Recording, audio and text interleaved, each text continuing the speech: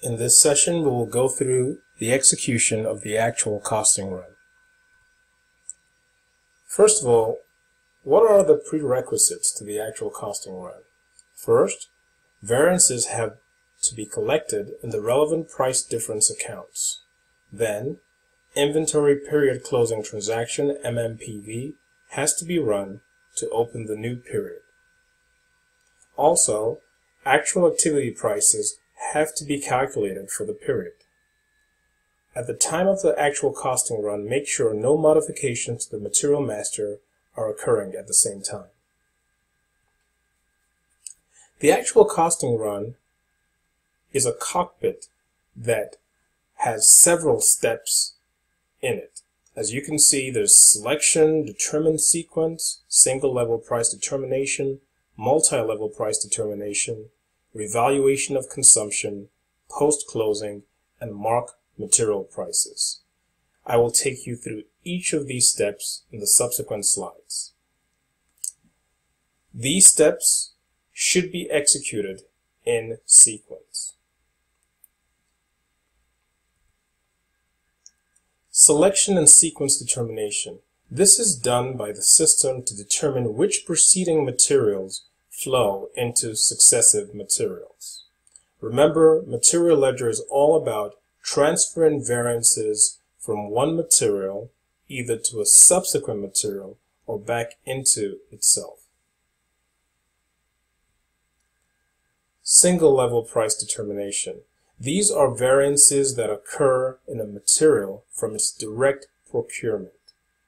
They are collected in the price, exchange rate, and revaluation accounts, and they are proportionally assigned to ending inventory. Think of single level price determination as a variance that occurs in a material and does not need to be transferred anywhere else.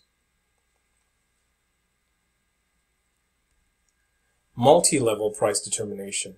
This allocates variances from lower level to higher level products. It is based on the actual quantity structure, meaning how much of the lower product was actually used to create the higher product.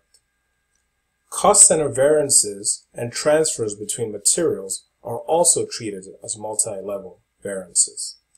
Think of multi-level variances as variances which transfer from a lower level material, for example a raw material, to a higher level material, for example a semi-finished product, based on how much of the raw material was transferred to the semi-finished product.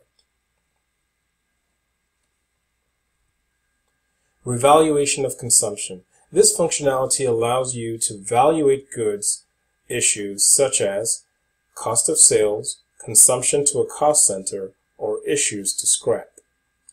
The price variance from the receipts of the product is proportionally transferred to the consumption object, for example, a cost center or a cost of sales account.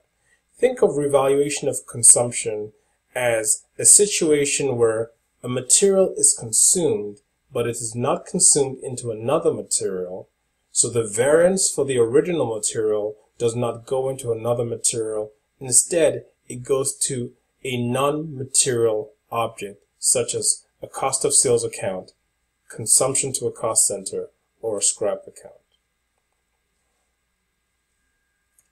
WIP Revaluation.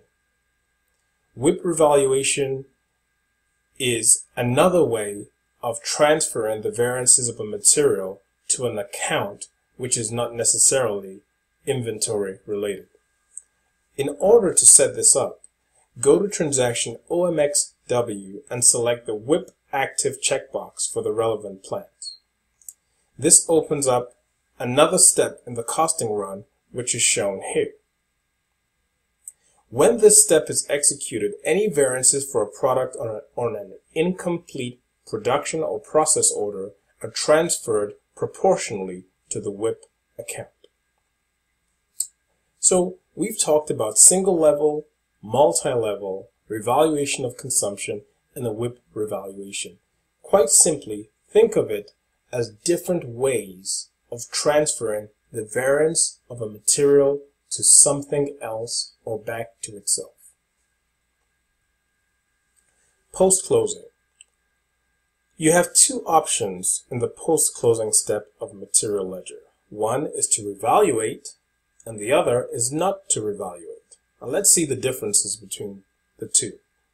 If you revaluate, you need to select the box called Revaluate Material. If you don't revaluate, you do not select this box, and the material is not revalued. If you revaluate, the price control of the closed period switches to V. If you don't revaluate, the price control remains as S. If you revaluate, the variances of that product are rolled into inventory accounts, which are configured in transaction key BSX. If you don't revaluate, the variances are rolled to accrual accounts, which are configured in transaction key LKW. Whether you revaluate or not, you can reverse the closing entries that have been posted. Mark material prices. The periodic unit price, which is also known as the actual cost of the material, can be marked as a standard price for the subsequent period. Now remember, since material ledger will most likely be run after the current period transactions have already been made, this marking is done for the next period. So here's an example. If you run material ledger for the month of November, you are most likely going to be running it in December. However, in December, material movements will already have been made, so it will be too late to use the standard cost as the material ledger price. Therefore, the earliest you can mark the November material ledger cost is in December. When you mark material price, it inserts the actual cost in the future planned price field in the Accounting 1 view of the material master. Thank you.